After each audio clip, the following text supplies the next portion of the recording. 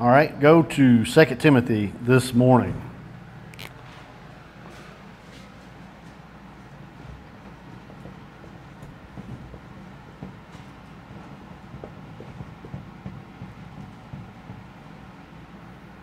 The power of grace. Everybody can see that?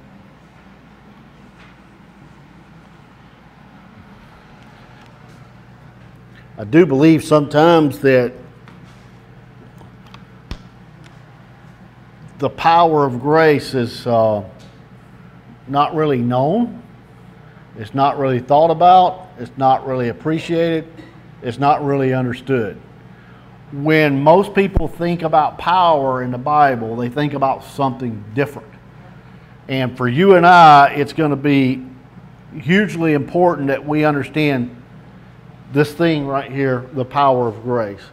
So a lot of what we said earlier today, this morning, and some of what you heard from Brother Lee, some of this might sound redundant. This came to my mind while I was down in Georgia, and we talked down there on the spiritual conflict, the war, the spiritual war. And I'm persuaded that even a lot of preachers and teachers, and don't get me wrong, I don't have everything figured out. I don't know that they understand where that war really is, right? It's the battlefield that goes on here in our minds. It goes on in here. The conflict that we have when we think about flesh, we think about trying to correct things by the law. We think about all those things.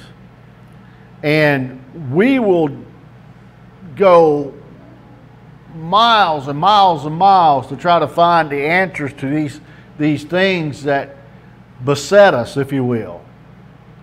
And it's all in the power of God's grace. You got to understand it.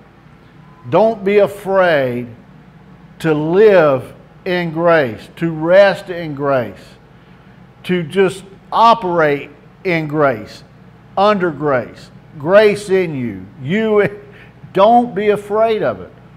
And what I'm learning, the further we go in this thing, I know some men who really understand it. They're really preaching it and teaching it correctly, I believe, according to Scriptures. And there's others that just have to leave some crutches on grace. It's grace, but it's grace and. No, it's all grace. When Christ sent Paul out, he sent him out with a dispensation of what? Dispensation of grace and law? No, he showed you the law in reference that you couldn't do it. Israel couldn't do it. Man can't do it. And so you needed something. And God gave you what? Grace. Sin shall not have dominion over you, for you're not under the law, but you are what? Yeah. What's got dominion over me now? Grace. Why are we so afraid of grace? Well, I think there's multiple reasons. I think preachers and teachers are so afraid if people receive grace, accept grace, and embrace grace, and that nothing else, that they're afraid they might lose them. Right? You could put just a little bit of something in there to make them feel a need for you. I want you to be so able to go to this book and see the light of the Scripture between you and the Lord and the Spirit of God on your own, that you get to the place to where you don't need me for that. Now, not that you wouldn't want to still fellowship with me, that you turn against me or you leave me or whatever as far as our fellowship, but you understand the book, man. That's refreshing. And, so some of those conversations we had with people in Georgia, you heard people who have come to this truth, they're still growing in the truth, and they would say things and be like, wow, okay. There was one lady there for just to tell you how things went, and she walked up and she asked, had I ever heard of Les Feldy? And I was like, yeah, I've heard. But then she started to speak. She started to talk, and you realize right away, foundationally, she was stable. Foundationally, she knew the Word of God. She understood where she was in the Scripture. Right? What a beautiful thing. So I want you to look at this morning. This is going to be very basic, very simple, but very needed. The power of grace. As if there's not any power in grace. This is the way people preach and teach, man. They really do. But I want to show you something in the Scripture. Look at 2 Timothy chapter 2. When you get there, we'll start at verse 1.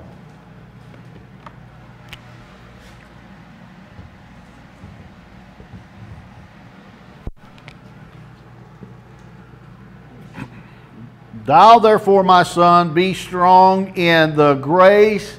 Where is it at? Okay, so he's telling Timothy to be strong in something. What's he telling him to be strong in? Where is it at? That rings a bell with me right away. Romans chapter 5, verse 1. Being justified by faith, right? We've got it. We've got that peace with God, wherein we also have access into that grace wherein we stand. Where's it at, folks? It's in Christ. Can you see this morning that when you embrace grace without any bands attached to it, you're embracing Christ without any bands attached to Him? Can you see that? When you live in grace without any side rails, without any bumper stops, without any crutches, you're living and you're embracing in Christ everything that Christ is. Anything that you add, anything that you put out there to help support you, what you're saying is, it's the power that's in Christ, the grace that's in Christ, it's not strong enough for you. It's really what you're saying. You may play it off. You may act like it's not real. You may be like these preachers and teachers out here who are teaching a little bit of this and a little bit of that. You may be one of those guys that oh yes, it's by grace and it's faith and all this, but let me tell you this. You don't need to put a but on grace. It's all in Christ. See, when you realize that all that Christ has done, when He finished everything that He finished, and He revealed unto the Apostle Paul the dispensation of the grace of God, He is telling every believer out here today, everyone that will, that when you believe and you're placed into Christ, you are absolutely 100% done in grace. Amen? But nobody wants it. They need something to make them feel like they're on a weightlifting machine, that I've got some weight on me to, push up, push up, push up. Watch what he says. Thou therefore, my son, be strong in the grace that is in Christ Jesus. And the things that thou hast heard of me among many witnesses, the same commit thou to faithful men, who shall be able to teach others also. When he says commit it to faithful men, he's not talking about the guy that shows up to get the yard cut. He's not talking about the guy that's having a bake sale. He's talking about the guy who has embraced grace, and he's strong in grace that is in Christ Jesus. The guy that is faithful with the grace message, committed to Him so that he can teach others also. There's something in the grace message, my friend. This thing is not denominational. It's not a movement. It's what God is doing today. Amen? People say this all the time. Well, don't you believe God can still do? God can do whatever God chooses to do. But let me tell you the greatest blessing you'll ever have in the Bible, when you understand what God is doing. Amen? When you get to where you know what God is doing, and listen, I'm going to be gracious about this because we're teaching on the power of grace, right? But I don't need some superficial outward show of my flesh to make me feel secure in Christ. I'm secure in Christ because that's what He made me. Amen? I've learned that when He put me in there, sealed me, raised me up, lifted me up, seated me together with Him, I'm secure in Christ. I'm over the justification thing, meaning that I'm not looking for it to be done. I'm not trying to make it to be done. It's done. It's done in Christ. Amen? So now I can build up in this grace, and this grace can build up into me, that I might do what he's saying here in verse 3. Thou therefore endure hardness as a good soldier of Jesus Christ. You know why most people fall out of so-called churches? Because they're not built up in grace. They're built up on a superficial system, and somebody comes against them and they get blown about. Amen? If you really want to stand, man, and stand strong, stand in grace. It's in Christ. When somebody comes along and gives you another doctrine that says you got to do something out of yourself, it's outside of Christ in which you find it, you need to get away. You need to do like Darrell Waltrip, boogity, boogity, boogity. Get out of there, man. Right? I'm just telling you.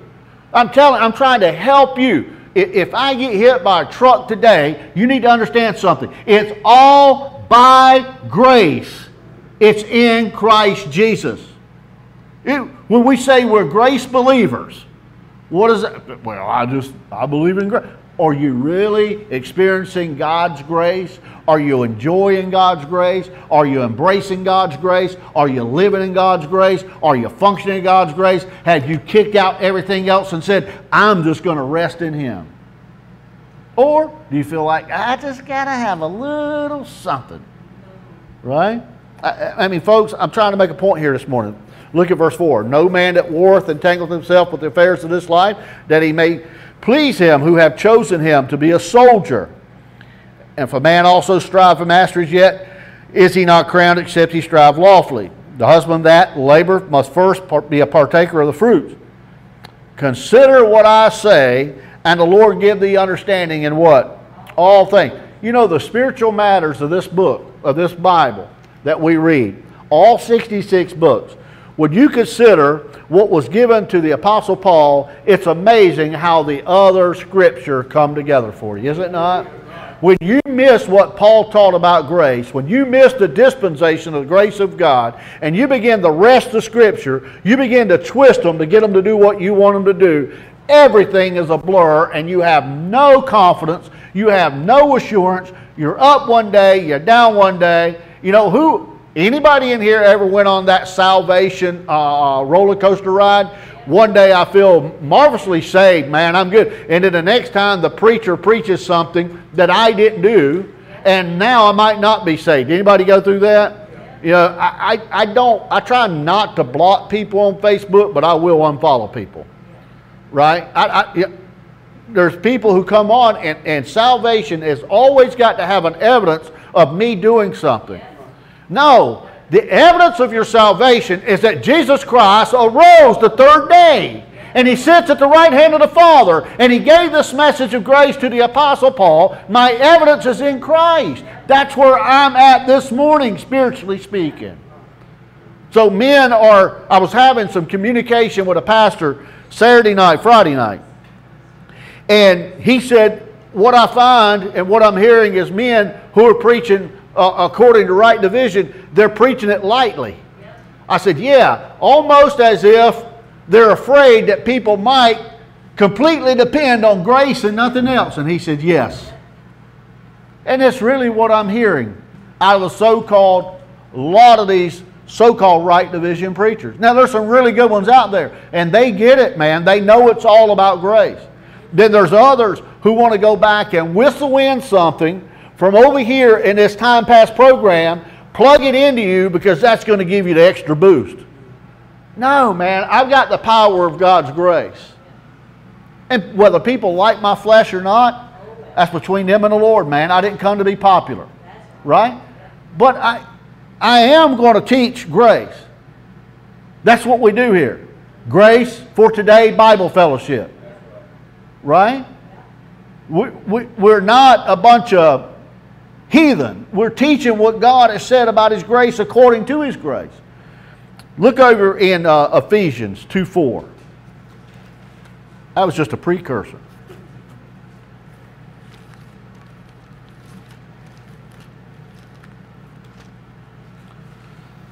Here's the dilemma, and I know where the dilemma's at.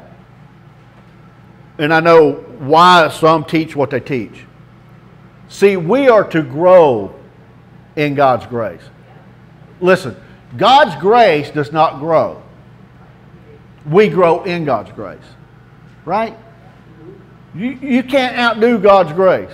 You can't improve on God's grace. You can't grow God's grace. You only grow in it. You grow up in it. Right? And we've seen the scripture back over in Titus 2:11. It teaches us some stuff, right? But it's also power. Look at the power here in 2:4. For 2:4 Ephesians. For God, who is rich in mercy, for his great love, wherein he loved us, even when we were dead in sins, have quickened us together with Christ. By what are you saved? So what do we have there? We have God's saving grace. See that? According to that passage, is there anything else going to save you? No. No, man, it's not. Look at the rest here. And have raised us up together and made us sit together in heavenly places in Christ Jesus, that in the ages to come he might show forth exceeding riches of his grace and kindness toward us through Christ Jesus. Look at verse 8. For by grace are you saved through what? So the only thing, folks, that you can add to this grace is your belief that God is right, God is true, everything he said about his grace, everything he said about his Son, according to the revelation of mystery, is absolute Bible fact. It doesn't matter who believes it, who don't believe it. I've got news for you. Let God be true, but every man a liar. God has said it. God has written it down. God has given it to me through a special apostle, a dispensation of his grace. It's saving grace. Amen. Look over at Romans chapter 3.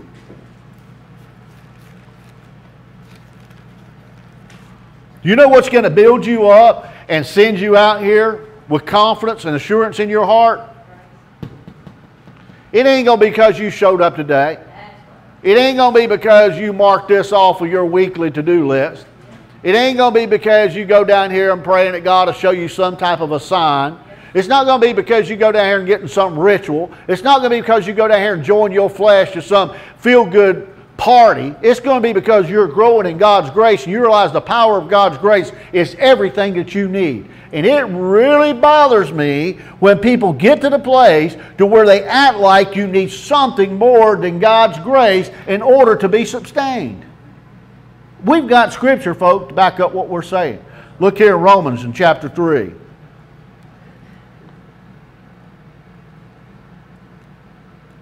Chapter 3, look at verse 24. Being justified freely by his what? Through the redemption that is in Christ Jesus. There it is again, Timothy. It's in Christ Jesus. What do you have there? You got justifying grace.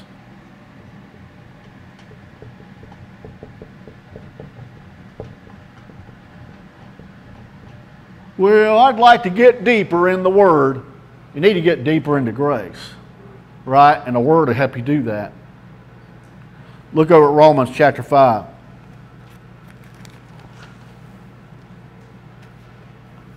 Look at 5 and look at 17.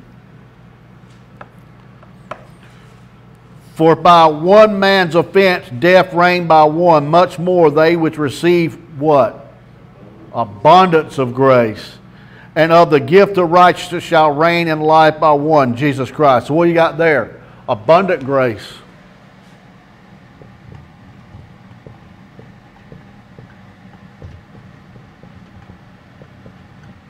I heard a preacher say one time, grace, grace, grace, that's all y'all teach. Yep. Hey, man. Right. Yep. I'm good with it. Yep. 5:20. Moreover, the law entered that offense might abound. But where sin abounded, grace did much more what? Abound. Read that verse again. Moreover, the law entered. Why? That the offense, that sin, might abound. Watch this. But wherein sin abounded, what did grace do? It much more abounded. So what do we have there? Abounding grace. Can your sin outbound grace? If it could, grace could have never outbound sin. Amen. I'm afraid of that. Look here at 21. That as sin have reigned unto death. What is the twin of sin in the Bible? Death. Sin has a twin. It's called death. When you get saved, that twin is done away. You only have sin now. You no longer have death, spiritually speaking. Meaning my soul's salvation. Sin still has a consequence. But I'm not under that penalty anymore. Right? When I'm not under the penalty of that sin. I'm still in the presence of sin. I'm not in the penalty of sin. I'm not under that power. It doesn't have dominion over me any longer. I am under grace. Amen? Are y'all with me? You see this grace thing? That as sin have reigned unto death, even so might grace reign through righteousness unto eternal life by Jesus Christ. What do you have there? Reigning grace. You know what reign means, right? To reign over someone. That's a king, isn't it? Isn't it nice to have grace for a king? Isn't it nice to have the power of God's grace ruling over you today? That's nice, isn't it? Look at Romans 6.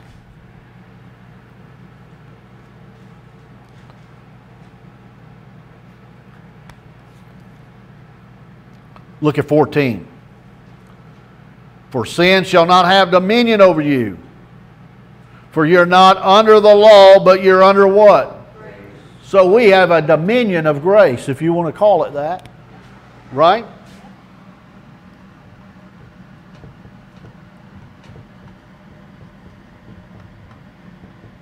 Not under law, under grace. If you're not under law, why would you practice the law? Because, Donnie, I have to do that because, because I need to be this. No, grace will teach you. Grace will teach you to deny ungodliness. Where does sin get its power? From the law. By Moses came what? The knowledge of sin. By Christ comes the forgiveness of sin. By Adam, sin entered. Right? So you went from a dispensation of innocence with Adam to a dispensation of law with Moses to a dispensation of grace by Paul. It was given to Paul. See that? Paul's the one that taught you about the forgiveness of sin. Paul's the one that taught you about righteousness doesn't come by the law, but it comes by what? Faith of what Christ did and faith of Christ. Paul's the one that taught you that. Pluck Paul out of the Bible, folks, and what you've got is a law program. A covenant program. If you'll do this, then I'll do that. Paul's the one who teaches you that it's all done. Go to Galatians.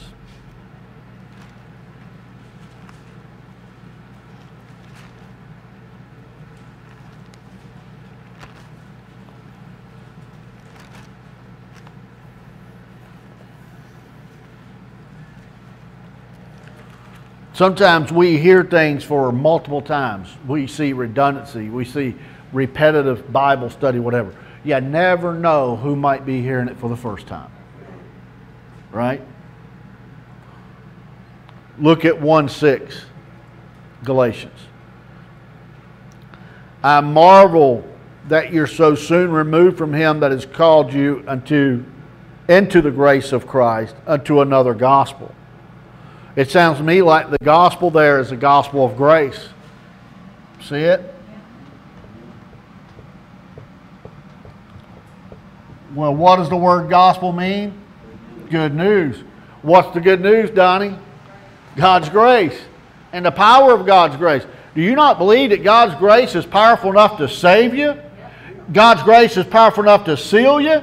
God's grace is powerful enough to keep you? God's grace is enough to sustain you?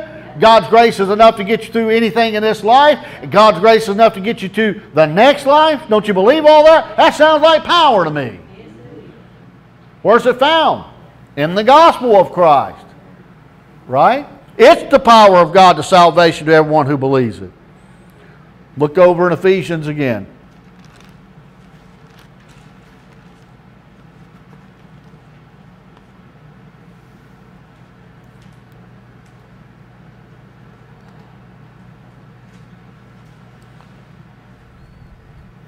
Three one. For this cause I, Paul, the prisoner of Jesus Christ, for you Gentiles, if you have heard of the dispensation of the grace of God, which is given me to youward. The dispensation of the grace of God. So we have a dispensation of grace.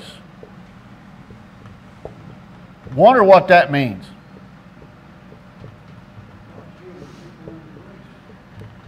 God sent Paul to dispense grace, didn't he? Amen. Well, there's always been grace in the Bible. Amen. But there hadn't always been a dispensation of grace in the Bible. And Paul is not in every book of the Bible. You find him at the top of 13 books. Paul the Apostle. Amen? Well, let's just twist that and let's make Paul say what Peter said, and Peter say what Paul said, and Paul say what Jesus said in his earthly ministry, and let's just act like Paul just became some type of weird 13th apostle to go out and do what God had told the 12 to do. Well, if that's the case, then why did God need Paul? Well, God needed Paul because God had a program that had been kept secret since the world began, and it is the dispensation of the grace of God, how the Jew and Gentile, regardless of who they are, where they are, what they've done, can be saved by God's grace through faith. Amen? Amen. Believe it or not, that's what you've got. Go back and look at Ephesians in chapter 1.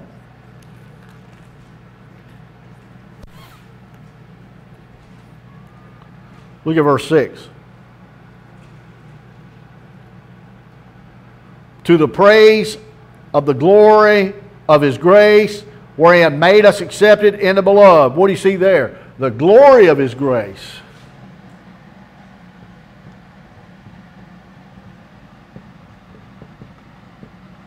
You know, man will give you some cheap grace.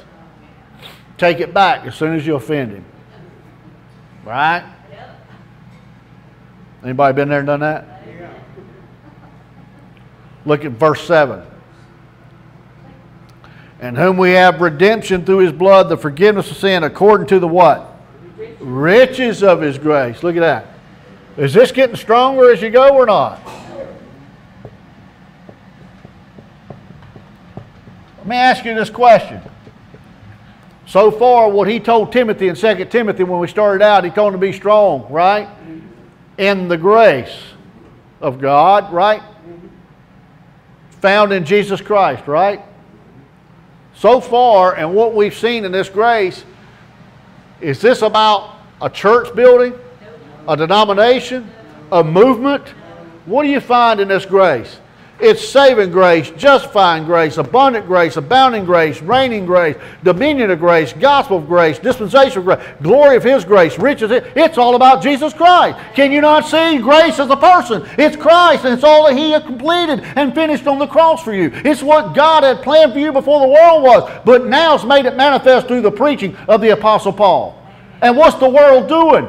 Shoving it aside, man. They don't want nothing to do with it. And it's completely free. I know it's free. And I know it's works free as far as salvation goes. But I said it the last time we were here. Good grace should bring about good works. But guess what?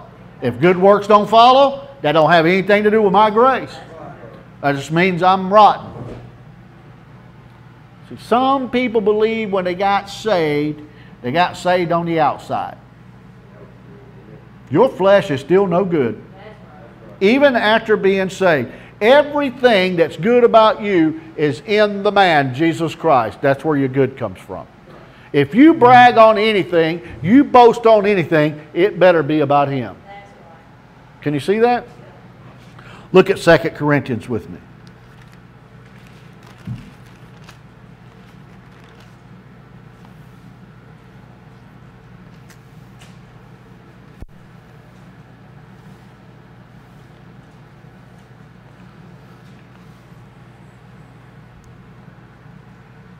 Second Corinthians, look at chapter 12.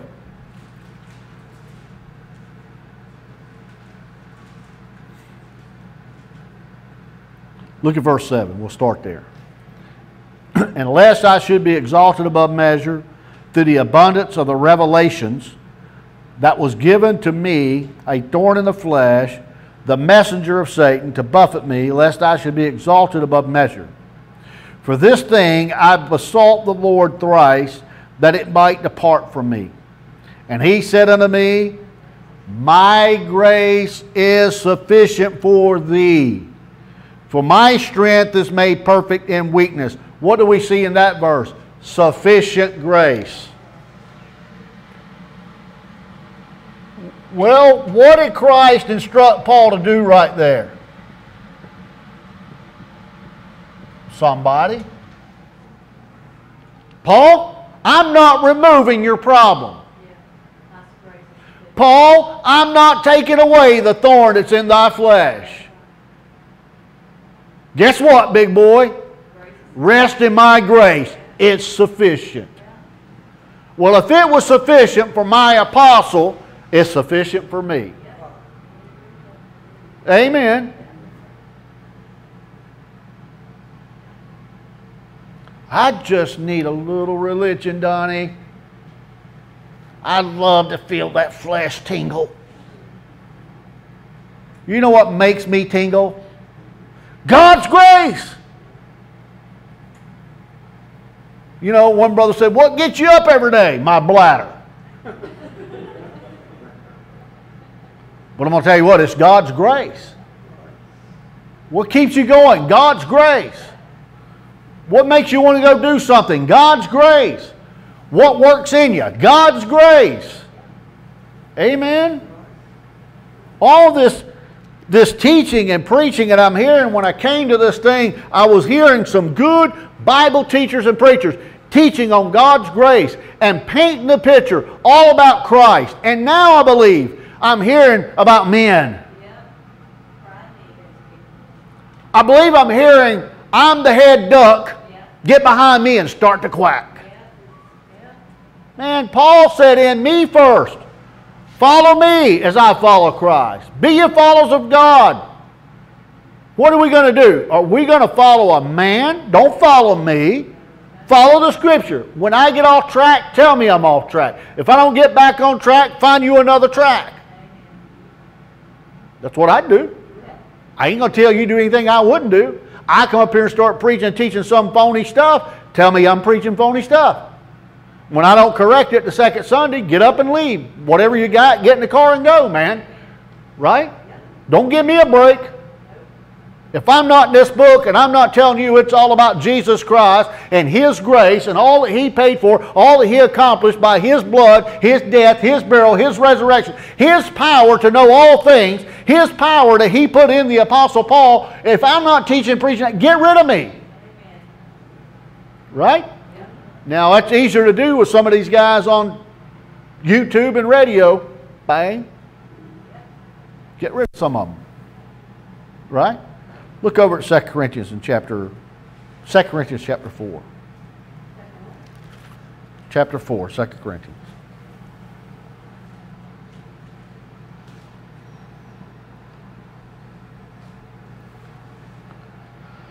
Now, I will say this. This is wonderful. And you want to know why a lot of people don't show grace? Because they don't have this power of God's grace working in them. That's why they don't show grace. I have no desire to come up here and to hold other men up that are teaching right division, whatever they're teaching, according to right division, and just cut their heads off to try to make me look good. I have no desire to do that. Right? We don't all agree on every principle and every point of doctrine, and we're not going to, because we're all in flesh and none of us have it all figured out. But I'm not going to come up here and make this a place to where we shoot the guy that we don't agree with. We don't agree with him. We're going to pray for him. And it may come a day that we might agree with him. Right? We might get corrected on something. Look here in 2 Corinthians chapter 4. Therefore, seeing we have this ministry as we have received mercy, we faint not. But we have renounced the hidden things of dishonesty, not walking in craftiness, nor handling the word of God deceitfully, but by manifestation of the truth, commending ourselves to every man's conscience and the sight of God. But if our gospel be hid, it is hid to them that are lost, in whom the God of this world hath blinded the minds of them which believe not, lest the light of the glorious gospel of Christ, who is the image of God, should shine unto them. Verse 5 is what I want you to see. For we preach not ourselves, but Christ Jesus the Lord, and ourselves your servants of Jesus Christ. For God, who commanded the light to shine out of darkness, hath shined in our hearts to give the light of the knowledge of the glory of God in the face of Jesus Christ.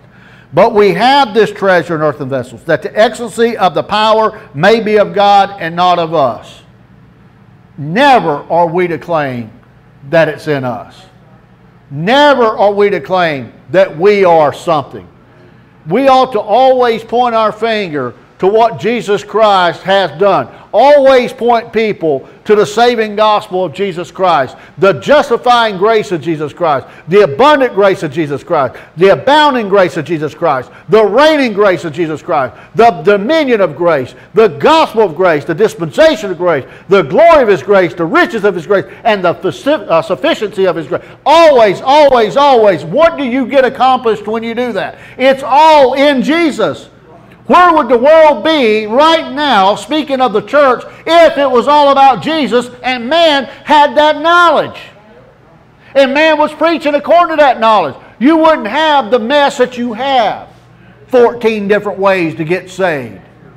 And none of them are valid. Amen. Oh me. I'm telling you, man. This is a simple teaching, but it's needed. There's some men who need to sit down. I'm not just pointing my finger at them. Myself need to sit down and reassess. What are you in this for? Are you being driven by God's grace? Are you working from the motive of God's grace? Or are you working from the motive of self? And that's a very easy thing to do. I've thought about my religious life in closing. I thought about my religious life. Unknowingly, because pride is so subtle, when I would go in to those religious institutions, I was truly there for me. I see that clearly now because I'm away from it. See, in the storm, all you see is the storm. When you come outside the storm, you can look back and see all the damage that's been done. You can assess things. Now I look back and I assess where I was, and I realized there was a lot of me in that garbage. Now I realize it's all Christ. Until the day I die or till the day I fly, I want it to be all about Jesus. I want it to be about nobody but Jesus. Not about me, not about you, not about some preacher, some pastor, some teacher. All about Jesus. And all I'm going to do until the day I'm out of here is point people to Jesus, Jesus, Jesus, Jesus. The power of His grace. One last verse and leaving today. Philippians chapter 1. Philippians chapter 1. Let me ask you this question before we read this verse. The work that Jesus Christ started in you was a work of what? Keep that in mind as we read this verse. Let's start at verse 1. Paul and Timotheus, the servants of Jesus Christ, to all the saints in Christ Jesus, which are at Philippi, with the bishops and deacons, grace be unto you and peace. Grace and peace go together, don't they? From God our Father and from the Lord Jesus Christ. I thank my God upon every remembrance of you, always in every prayer of mine, for you all making request with joy, for your fellowship in the gospel, that's the gospel of grace, from the first day unto now. Watch this. Being confident of this very thing, that He which begun a good work in you will perform it unto the day of Jesus Christ. That gracious work that He began in you, He will perform it until the day of Jesus Christ. Amen. Can I tell you, grace does the work? Grace has done the work. All about Him, man. That's just too easy. Well, if it's that easy, sign up for it. It'll work for you too. Let us pray. Father, we're so grateful, so thankful for this day, another day of life, another day of your grace, another day of your long suffering. We're so thankful for the blood, for the death, burial, and resurrection of Jesus Christ, who paid our way, Lord. We thank you for that gospel. How did He died for our sins, was buried, and rose again the third day.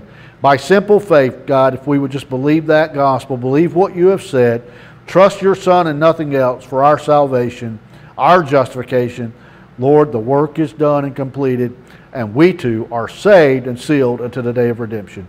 We give Him all the praise, thanks, honor, and glory, and everyone did say, amen.